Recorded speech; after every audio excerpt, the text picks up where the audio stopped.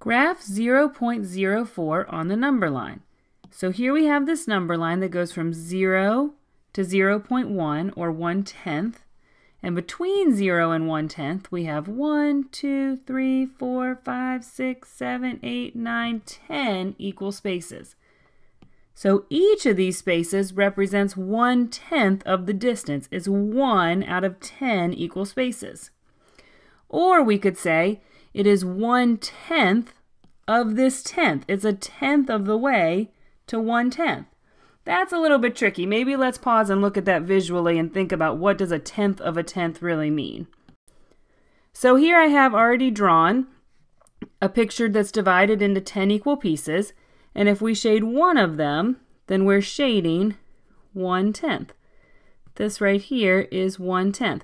And this amount right here is what the number line showed. The whole number line showed 1/10. But then we had divided that 10th into 10 equal pieces. So if we split that 10 into 10 equal pieces, we're going to have something like this. So here again, this top row would represent the entire 10th from the whole number line, but each little piece would be one of those 1/10 of that whole 10th.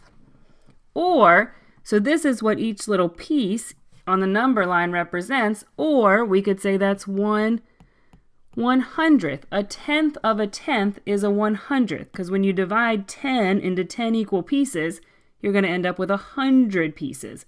So a 10th of a 10th is a 100th.